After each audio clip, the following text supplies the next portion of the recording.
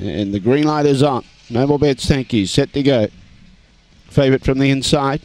Away. Rellamallen was outpaced early. Canuck showed good speed to find the front. Rellamallen's trying to punch up on the inside, is presented with a beautiful run, but Magic Train goes with it. So Magic Train's got too much toe. Rellamallen's a length away, has to muster on the inside. Still got plenty of racing room. Isabella Flex behind those, and going with it was Ego's Lady. Rellamallen punches through, takes the lead from Magic Train, and Rellamallen beats Magic Train. Third, Ego's Lady and Isabella Flex behind those, and also we had Moving Man, Canuck. Steal a Dream was near the tail end of the field with Old Mate Levi. 22.49 the time. It's 1, 8, 6 and 4.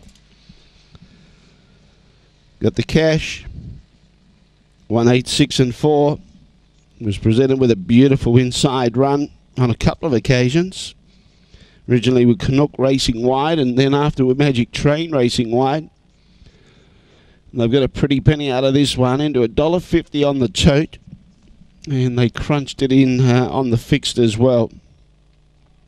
So Team Jovanovic cashed up after race number 11. Rellamallen being a little bit too strong. Black Dog, April 2013. Beckham Bale out of Relham Rosie. Raced by Ed Miller and E. Hartson. Peter Jovanovic, the winning trainer, brings up a double for him today.